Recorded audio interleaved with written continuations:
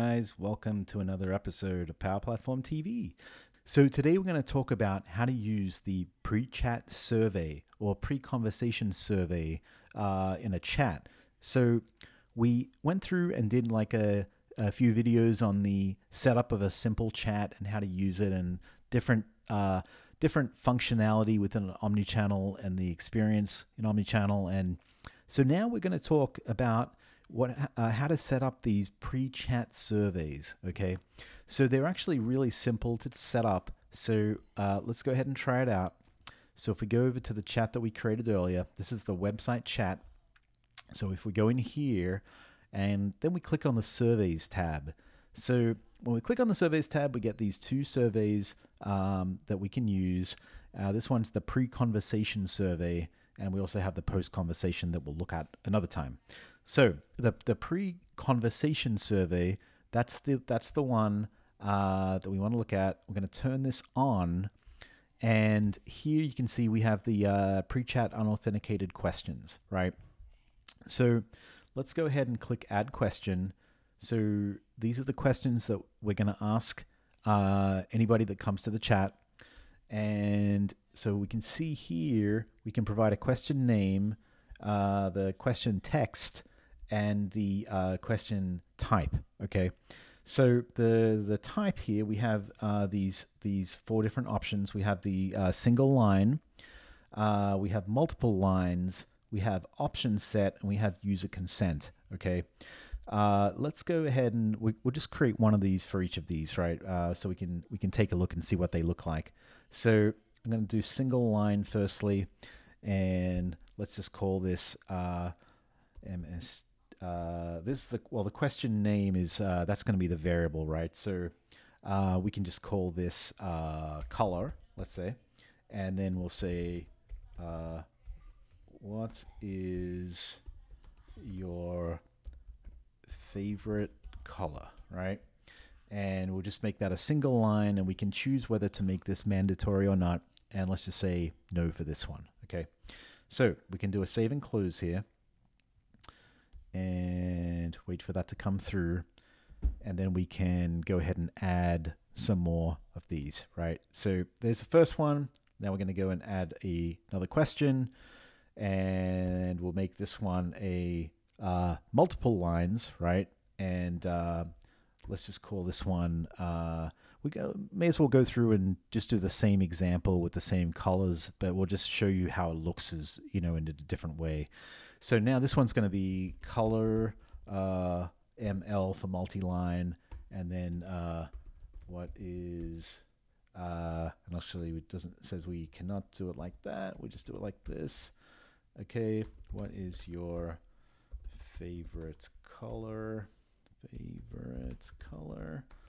And I'll just put in brackets ML for multi-line, and we'll just say no, and that's fine like that. So for whatever reason, if the user wanted to enter in multiple colors, right?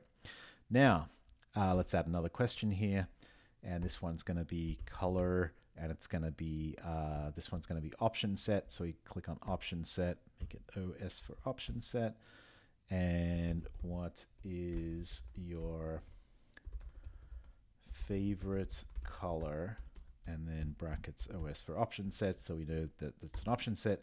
And then here we have the option values that can go into this. So let's say if we did, and I'm going to show you what this looks like if we do it this way, and then I'm going to show you how to fix it, because there's kind of a little bit of a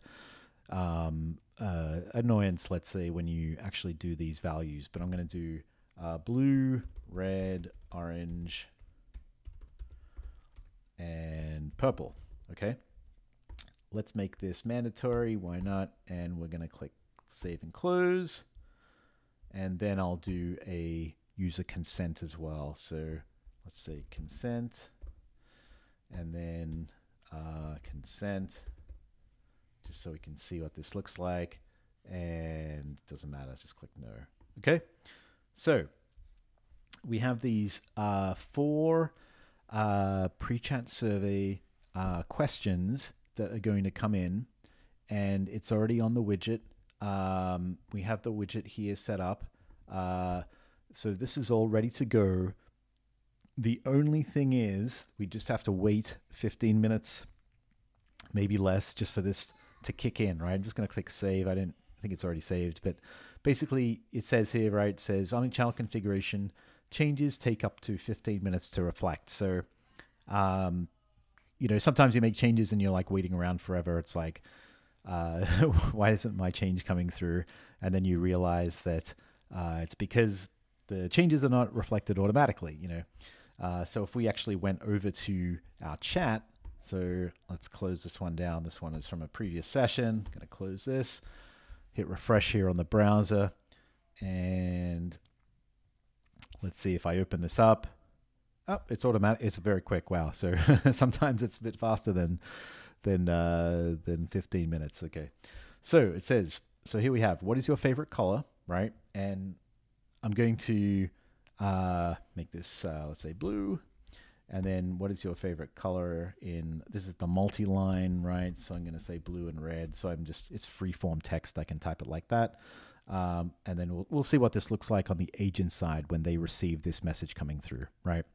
And then here it says, what is your favorite color, like this? And it's actually put it all on, this is the option set, right? But it's kind of put it all in one line. So that's not what we want.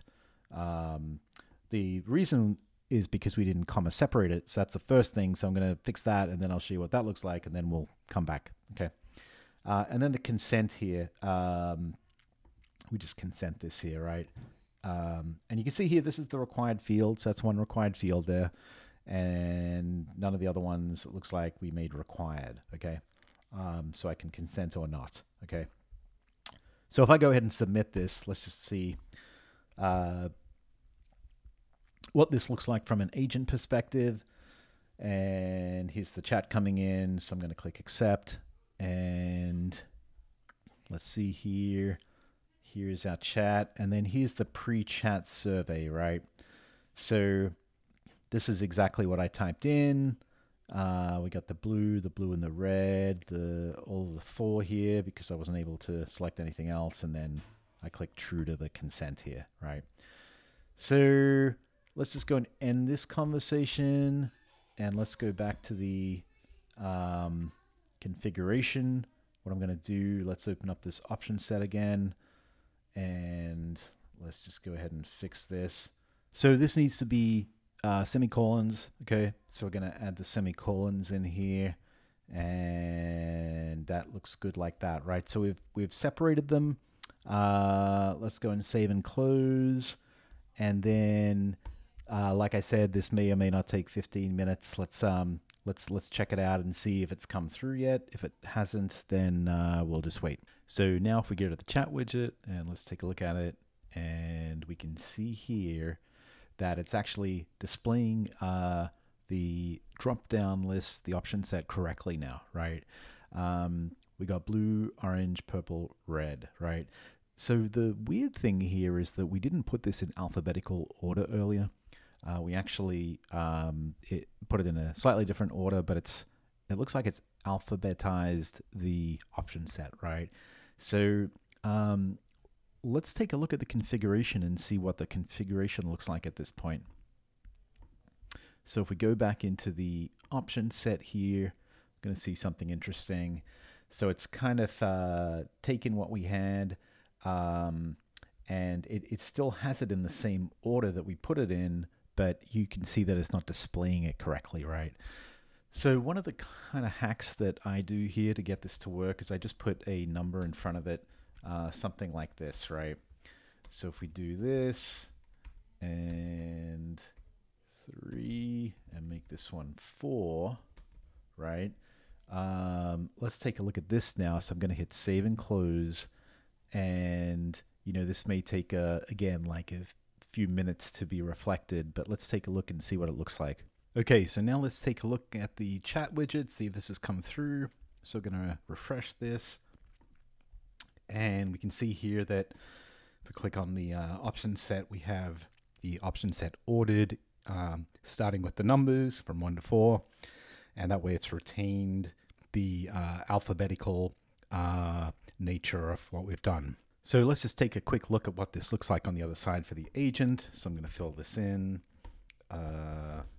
blue and red and green, and we're going to pick here, let's say purple. Click the consent and click submit, and then we'll see this chat request come through for one of our agents. Let's X out of this one. And I have a few browsers open, so it could have gone to any one of these agents. It's not this one. And here it is. I'm going to click accept. And if we look at the pre-chat survey variables down here, we have basically, you see here, it's showing the number 4-purple. Okay, so keep that in mind if you're using the actual variable for any kind of routing or anything like that. So that's what it looks like, pre-conversation survey variables. Hope you guys enjoyed. Thanks. So that's it, guys. If you like this video, don't forget to hit the like button, subscribe to my YouTube channel, and of course check out my blog at carldesouza.com. Thank you.